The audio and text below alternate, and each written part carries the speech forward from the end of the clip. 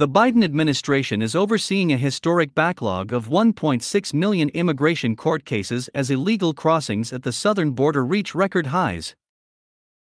According to the Transactional Records Access Clearinghouse, TRAC, at Syracuse University, the backlog exploded by nearly 140,000 during the period of October and December 2021, which is the largest increase on record.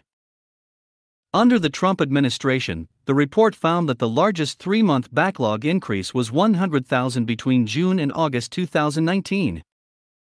"This is an enormous problem that's facing the country," said Susan Long, co-director of TRAC, according to Time magazine. "The system is not working well." Department of Homeland Security data shows that southern border encounters of migrants have more than doubled since November 2020.